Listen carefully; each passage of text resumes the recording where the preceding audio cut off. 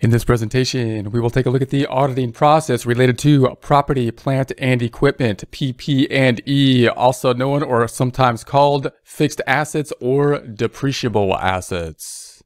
When considering the audit process for property, plant, and equipment, those depreciable assets, those things like land, things like equipment, things like buildings. First, a word from our sponsor.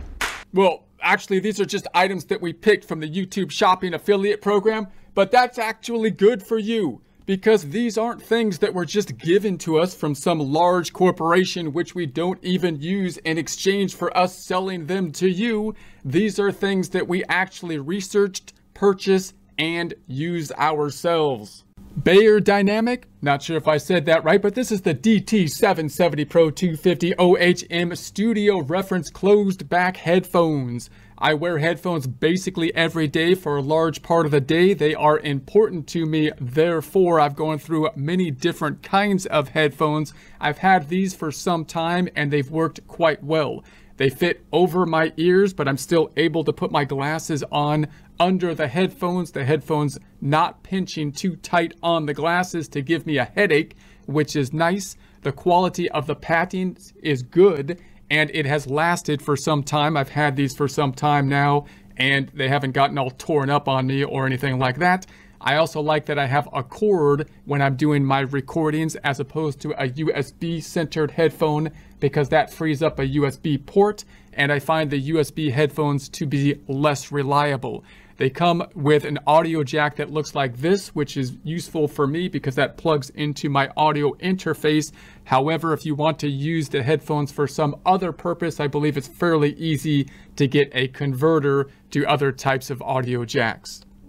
If you would like a commercial-free experience, consider subscribing to our website at accountinginstruction.com or accountinginstruction.thinkific.com, where we have many different courses. You can purchase one at a time or have a subscription model giving you access to all the courses which are well organized, have other resources like Excel files and PDF files to download, and no commercials.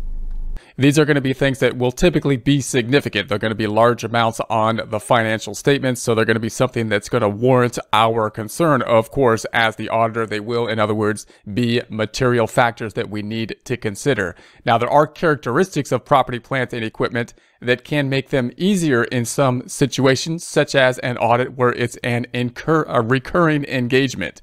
Normally, that's the case. So normally we have an engagement, hopefully, that we've been auditing the same client for some time now, and therefore it's a recurring engagement, and we can rely to some degree with regards to property, plant, and equipment on prior year types of transactions, because these, of course, are long-lived type of assets from prior years. So auditor can focus on additions and retirements in the current year. Therefore, amounts from prior periods will have been subject to audit procedures in the prior years. In other words, property, plant, and equipment, things that last for many, many years. We're going to have a schedule of the property, plant, and equipment.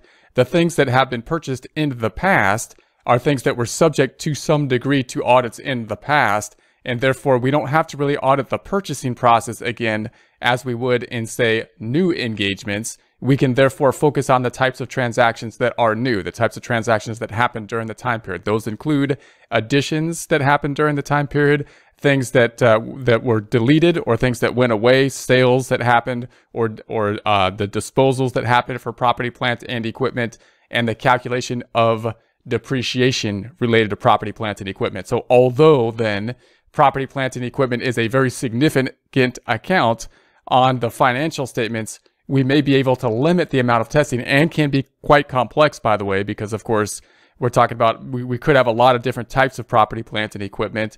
We could have a very large schedule of property, plant, and equipment that represents different types of assets that are there. We have different types of depreciation methods that may be used, and we may have different types of depreciation methods, we almost certainly will, between the book value and the tax depreciation. Of course, tax depreciation schedules will differ from some degree, and we may have differences between tax depreciation of different countries and different states as well. So it can be a complex system. However, the amount of transactions related to property, plant, and equipment in the current year is somewhat limited. In other words, we're not buying property and plant and equipment every day as we are with other types of things. It's not a daily kind of process, and therefore we can audit a lot of the transactions, maybe all of the transactions related to things like purchases and disposals of property, plant, and equipment a lot more easily, where there's no way we can audit all of the transactions for some other type of accounts. So if we have a new engagement, however, auditor must verify assets that make up the beginning balance in property, plant, and equipment because they have not been subject to audit in prior years. In other words, new engagements, if we're taking on a new client that we didn't audit last year, going to be much more complex with regards to property, plant, and equipment because we can't rely on prior year audits for the beginning balances and therefore simply test for the most part or focus most of our testing on the additions, subtractions, calculations such as depreciation as we would in a reoccurring audit. We have to get that schedule. We have to do more testing for the beginning balance items, and that of course can take more time. Transaction types. What types of transactions do we have for property, plant, and equipment? We have the acquisition of capital assets for cash or other form of compensation. So we have the purchases of property, plant, and equipment. Again, there's going to be less of them. So notice when we consider the auditing of these transactions of purchases, for smaller companies, we could audit basically all the purchases of property, plant, and equipment to some degree in terms of substantive testing. If we're talking about larger clients, publicly traded businesses, then again, still the amount of transactions related to purchases of property, plant, and equipment are going to be less than other types of transactions. So we can audit a higher significant portion of them. And of course, the purchase of property, plant, and equipment is much more likely to be material or a relevant factor, however, because we're purchasing larger items that will be capitalized. We may be paying cash for them. We may be paying in some other way. We may be financing the property, plant, and equipment. If we are, then it's a bit more complex because we have to consider, of course, the financing option with the purchase process as well and the valuation of the property, plant, and equipment with relation to that. Disposition of capital assets through sale, exchange, retirement, or abandonment. So the property, plant, and equipment may be leaving the organization. That's another type of transaction that can happen. That could happen through the sale. They might sell property, plant, and equipment. Remember, property, plant, and equipment is not a normal sale within the normal type of business processes. We're not selling inventory. We're selling some type of equipment like a forklift or something. That's going to be more of an unusual type of a transaction. We could exchange it, which could be a little bit more complex because we have that exchange process happening instead of just basically selling it for cash. We could retire it, meaning we basically retired it and in essence disposed of it, or we could abandon it, which would be a similar type of process. Notice that the retirement and abandonment items are things that we're concerned with as an auditor that may have happened and yet not have been recorded. In other words, if someone just abandoned the property, plant, and equipment or are no longer using it, it may still be on the books. It may be fully depreciated, so the book value of it, asset, the amount minus the accumulated depreciation might be zero, but we still have the asset on the books and we may have the accumulated depreciation on the books, and we should have both of them removed typically. So that's one of the things that could cause some concern, although from a dollar point standpoint might not be a material misstatement. Depreciation of capital assets over their useful economic life. So then we're going to have, of course, the depreciation process. We're going to have to calculate the depreciation. That's going to be one of the transactions the company does. We're going to be needing to test that calculation. Notice that they only record depreciation periodically. It's usually an adjusting entry at the end of a period, such as a month. So there's not going to be too many of those calculations as well, those types of transactions. So it should be easier for us to audit given the number of them. Leasing of capital assets. So it's possible to have capital leases, and the capital leases, of course, result in a capital asset, and they're going to be a bit more complex. So when we see the capital lease, we might want to look into that because the valuation process is going to be a bit more complex to consider. Factors to consider with regard to inherent risk for property, plant, and equipment. Remember our process here. We want to consider inherent risk, control risk, and then set detection risk related to substantive testing. Inherent risks, you can think of those risk factors as if you took away the internal control. How inherently risky are these items?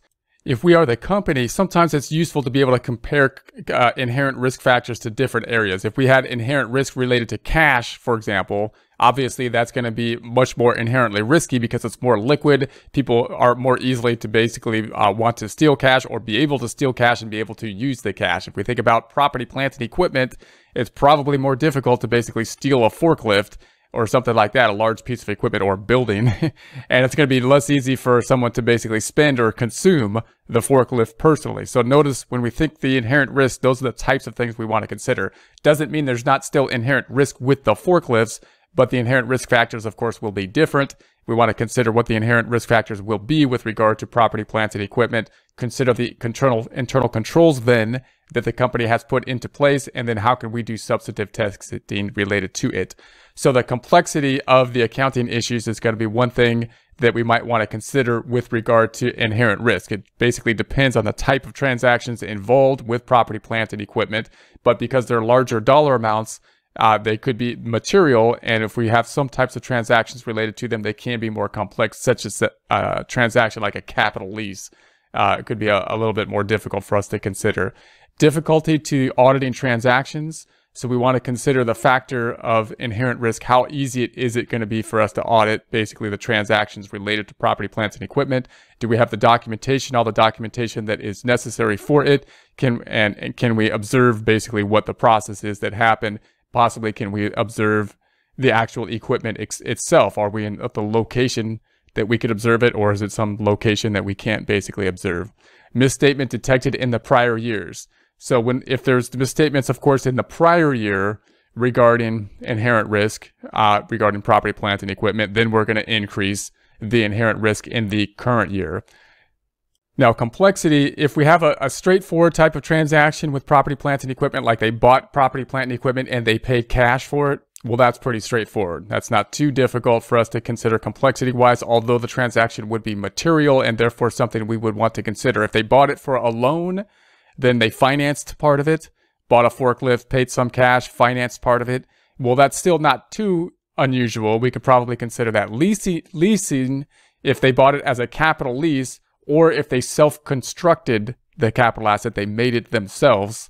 Those are two types of things that can be far more complex for us to consider. The lease in the format of a lease as opposed to a purchase, and then we're going to want to put it on the books as a purchase because in substance we believe it is one with regards to a capital lease. Can be a bit more difficult for us to think about the accounting issues related to it. If they made the capital asset themselves, they constructed it and then used it, they made it not inventory, they made the capital asset property, plant, and equipment. To value that can be a little bit more confusing as well. Difficulty to audit the transactions. So the easy type of transaction to audit is an assets purchased directly from the vendor. So again, if you had a transaction where they just said, hey, I need a forklift, they went to the vendor, they bought the forklift. If they bought a big piece of equipment, they went to basically Home Depot and bought the equipment. Then it's pretty straightforward types of transaction. Again, it might be material, something we want to consider, but not too difficult. The more difficult types of transactions are transactions involving something like a donated property. So if something was donated, how do we know what the value is because it's not on a market transaction? So we want to consider that. Non-monetary exchanges. So if there wasn't money exchanging hands, then that's going to increase the complexity. Obviously, we would consider if it was an arm's length transaction that something was exchanged to help us to basically value on a market value method. And then the self-constructed assets, again, that's going to be more difficult if they made the asset. Misstatements detected in the prior year's audit. So of course, when misstatements are found in the prior year, the auditor will increase the inherent risk factor in the current year. Now we want to consider control risk. So recall we think about inherent risk, then the control risk to then set detection risk. That's the amount of testing that we're going to do. So control risk, control procedure is generally part of the purchasing process. When we think of controls, then in other words, we've thought about the purchasing process. The controls should be much the same for the purchasing of property, plant, and equipment, considering the fact that it's going to be part of the purchasing process with regard to the assertion of occurrence and authorization over property, plant, and equipment. However, larger capital asset transactions may be subject to additional controls. In other words, the company may have something in place where they're going to say, this is the normal purchasing process for normal purchases. If, however, you purchase something, say, over a certain dollar amount, you need additional approval, additional authorization for those types of purchases. So we might have, more type of things that we would have to test over and above the traditional purchasing process with regard to property, plants, and equipment. Business will have an authorization table for approving capital asset transactions. Control activities will also need to identify assets no longer in use. So notice that's going to be another key concern for us as the auditor. Those assets that are now obsolete or not being used that are property, plants, and equipment, they should be removed. And remember, they're not always removed. And sometimes it doesn't create a significant amount or effect on the financial statements from a net perspective, because the item's on the books as an asset and maybe it's fully depreciated. Therefore, the book value is 0, but still the equipment's on the books overstated. The accumulated depreciation is on the books overstated. And therefore, although the net is 0 for that asset, we would still need to dispose of it. So even if and that might not be the case, it might still have valuation on the books and they're not using it, it's obsolete for some reason. So even if it's a net book of 0, we want to have consideration to look at those property, plant, and equipment assets and remove them from the books. They shouldn't be, on the books. Now, when we consider the property, plant, and equipment, what we're going to do is we're going to get a subsidiary ledger, of course. So when we think about the property, plant, and equipment, we think on the balance sheet, we have the asset of the property, plant, and equipment, or the list of assets that are property, plant, and equipment categorized out by land, building, equipment, and so on. And we have the accumulated depreciation, but those are all lumped together within those categories. We need then a subsidiary ledger, some type of ledger that's going to be breaking out in detail the supporting type of documentation. We have to have this information because we need to know what's actually comprising the pieces of equipment that are on the books. Now, this can be a detailed and confusing report. We need to understand that. And we also need to understand that there could be, when you consider the creation of the subsidiary ledger for depreciation and equipment, then typically you have to do that for what we're considering the book value. And there's going to be other types of calculations that are going to be necessary, at least for the taxes, because the accumulated depreciation will be different typically for taxes. So it could be a complex schedule. Information we're going to need on it is going to be the description of the property, plants, and equipment. So we need to have a list of the property, plants, and equipment on there. And it should notice that when you're putting together a property, plants, and equipment, if you're recording property, plant, and equipment on the GL side of things as well, just note that unlike financial accounting, where we often just put something on the books as, equipment, we debit equipment. When we put it on the books in real life, we want to have the description. What is this? This is a cat. Forklift, blah, blah. This is maybe have a serial number on it. We want to know the description of what is on there. And what we also do not want to do is put something on the books as equipment and lump together 5 things. So if we bought like 5 forklifts in one, you don't put the thing on there as 5 forklifts and debit property, plant, and equipment for the value of 5 forklifts, because the subsidiary ledger isn't going to give us the detail. We need the detail of all the actual equipment broken out, because if you sell one of those forklifts and not all 5 of them, for example, that would be a problem, because now it's on the books as a lump sum one kind of thing. So we need the description on there. We want the location, any ID number. So again, we don't put the books as a journal entry that we typically do with financial accounting, just debit like equipment. We need it's in the subsidiary ledger, it's a forklift, and here's the ID number related to that item. If we're going to sell it, we're not going to use a first in, first out method, a flow method typically. We're going to identify specific identification of the item, the piece of equipment that we are selling. To do that, we need to identify it in some way, such as an identification number. Date of acquisition, obviously we need the acquisition date. That'll help us to consider the depreciation that will be considered on it. Depreciation methods for the books. Depreciation method for taxes. So notice we're going to have at least 2 depreciation methods. It could be quite confusing because different classes of assets are going to have different lives, could have different depreciation methods used possibly given the different classes, and there will certainly be different depreciation methods used between the book depreciation done in accordance with something like generally accepted accounting principles and the depreciation done by the tax code, which is completely different. So we want to consider both of those items. We are testing for the book depreciation, generally accepted accounting, but we also want, as part of our testing, to consider and possibly reconcile to the tax in some way, because that's going to be a verification process, or can help us to verify, considering the taxes are another form of reporting that has been done. We can tie out at least do the total amount of property, plant, and equipment and each category tie out on taxes and on our books, and we can consider the reconciliation of the depreciation methods. Salvage value, that's the value that it's going to have when at the end, the estimated value at the end of the useful life that we consider, at least the scrap value sometimes called. And then we're going to have the estimated useful life, of course, and that's useful life, the salvage value, and the cost are things that are going to help us to consider whether or not the depreciation calculation was done correctly. Now we're going to consider the segregation of duties related to property, plant, and equipment. So separation of duties, segregation of duties, key internal control. Whenever we think of internal controls, one of the first things we want to think of is the separation, segregation of duties. Obviously, larger companies are going to be able to have more separation, segregation of duties than smaller companies, given the fact that they should have more staff to do so. So first item, function of initiating the purchase of a capital asset is segregated from the approval function. So notice part of this, you're going to see some overlap, of course, with the purchasing process, with the consideration of purchasing property, plant, and equipment. Now, why would we need that? Because if it was not segregated, if those functions were not separated, fictitious or unauthorized purchases of assets can occur. This can result in purchases of unnecessary assets, assets that may not meet the company's quality control standards, or illegal payments to suppliers.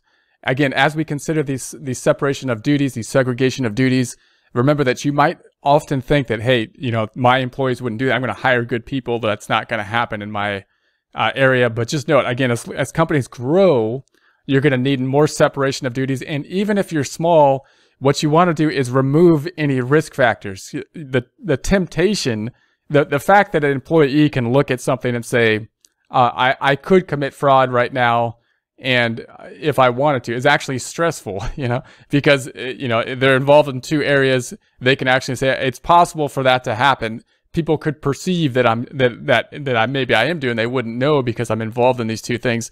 So you want to basically remove that as much as possible, as much as you're capable of doing, as long as to the degree that it doesn't increase any problem with the functioning of the organization.